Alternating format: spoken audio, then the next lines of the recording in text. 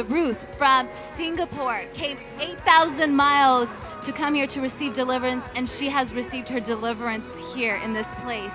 So Ruth, can you tell us your experience? What was it like for you? It's really amazing, not only for myself, but I see the rest set free.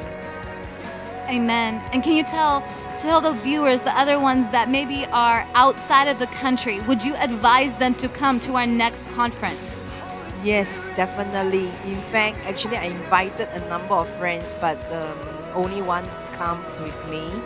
And I would say that you need to take the step. You need to take the step. However, whatever situation that you are in, yes, if you don't take the step, you can't receive.